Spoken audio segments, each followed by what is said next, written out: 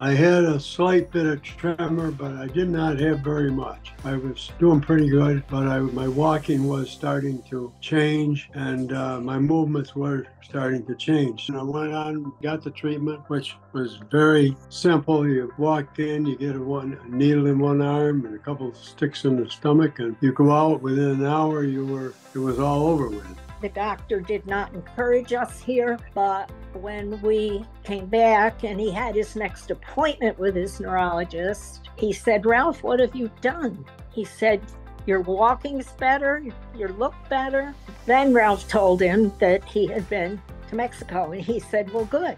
I got home, I just felt more relaxed. You could do more walking." I could do more, perform more, and so on. But I have had neuropathy in my feet, which I'd been taking Lyrica for 3-4 years for it. And within 2 weeks, that was gone. The neuropathy was gone.